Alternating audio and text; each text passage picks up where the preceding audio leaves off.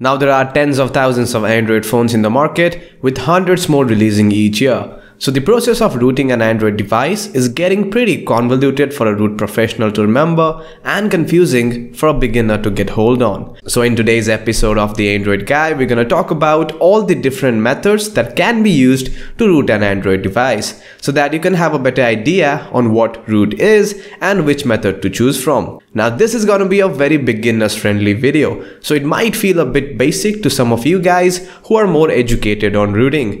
And since there is only so much that we can get into one video, I will have detailed guides to everything that I discuss in this video linked in the description box under the thumbs up button. So by the end of this video, you will be definitely on the route to root. So let's get started.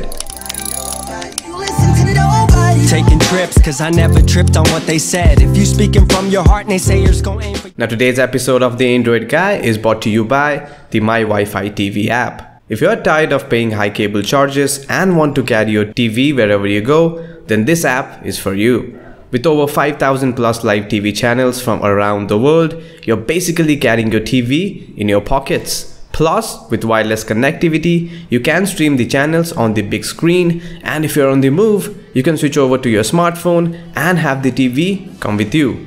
So cut the cord and get the My Wi-Fi TV app, the future of television.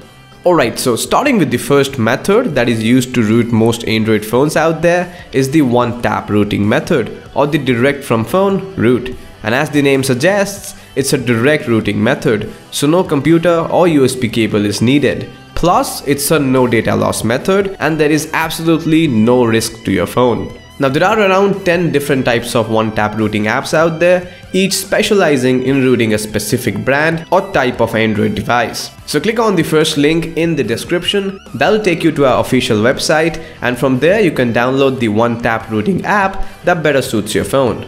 Now since it's a third-party app, make sure that the unknown sources is turned on in the security section of Android settings before installing the app. Now once the app is installed, simply open it up, and no matter which one-tap rooting app that you're using, the process from here on is exactly the same. You will basically see a root button on the screen, simply tap on that, and that's about it. The app will take care of the rest. Now again, it will either root your phone or it will fail, but either ways, your device and your data is pretty safe.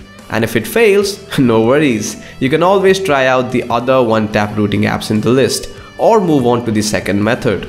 Now the second method that is used to root Android phones out there is the one-click rooting method, and as the name suggests, it's quite similar to the first method, but instead of rooting directly from your phone, you're using a computer to root your phone. Now this method has a 99% success rate if you happen to own a slightly old phone from a popular manufacturer like LG, Samsung or Sony.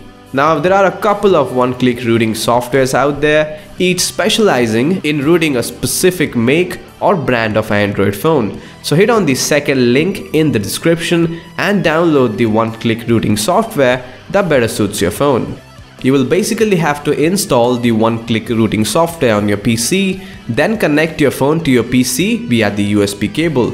Then follow the on-screen instructions, which might ask you to turn on the USB debugging option in Android settings. Again, detailed instructions with photos will be on your computer screen. So simply follow the instructions on the software, then hit on next, and the app will automatically identify and will try to root your phone. Again, it will either root your phone or it will fail, but either ways, both your phone and your data is pretty safe. Now around 60% of all Android phones out there can be rooted by using the above two methods. So try out the above two methods first, as they are pretty safe and are no data loss techniques. Next up, we move over to the third and the most commonly used rooting method. That's rooting from a custom recovery. Now friends, this is probably the most easiest, safest, and is increasingly becoming the most commonly used method to root all modern smartphones. Now technically, you can use this one method to root almost every phone out there, but there is a good and a bad news to that. The bad news is, you will need to flash a custom recovery on your device first. And no, you do not need root to install a custom recovery. The custom recovery is kind of like the recovery options that you can access on your computer by pressing the F11 or the delete button. So the custom recovery technically stays outside of Android so that you can safely install root onto Android by using the custom recovery. And in case if anything goes wrong, you always have the restore option right there. Plus, you can install custom ROMs, mods, and do all sorts of cool stuff. Now that itself is a good news. But the real good news is, the very first mod that comes out for every Android phone out there is always the custom recovery. We have detailed video guides on rooting your phone with a custom recovery. If your device is on Android version 5 Lollipop or above, then click on this video. If you happen to have a device running on Android version 4 KitKat or below, then watch this video. And if you want to know more about custom recovery and how to get it on your phone, then watch this video. Again, all links are in the description box. And with that, we move over to the fourth method that is used to root Android phones out there. Now this might sound a bit funny, but some devices already comes rooted. You're just one tap away from activating root. Most devices from manufacturers like Meizu, Xiaomi and other Chinese brands either have their device pre-rooted or they have a custom rooted version of Android that you can easily flash on your phone by using their official guides. For example, like the Meizu M3 Note that we have over here can be rooted by heading over to the security settings and turning on the root access option right there. Alternately, most Chinese phones can be rooted by using the one tap or the one click rooting software that we just talked about in the method 1 and the method 2.